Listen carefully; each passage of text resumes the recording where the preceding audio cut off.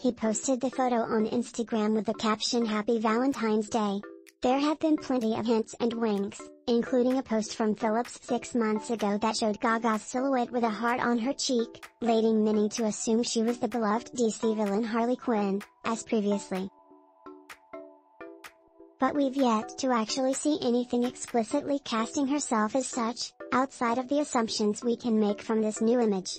So is Gaga Quinn, or is she some other unnamed love interest for the failed clown with daddy issues turned serial killer? Perhaps in this movie, as Joker did for its lead character, the focus will lean primarily on her origin as Harleen Quinzel instead of her transformation into a supervillain. I guess we'll find out together. Joker 2, Folie à Toledo will air in theaters October 4th. Want more IO9 news? Check out when to expect the latest Marvel, Star Wars, and Star Trek releases, what's next for the DC Universe on film and TV, and everything you need to know about the future of Doctor Who.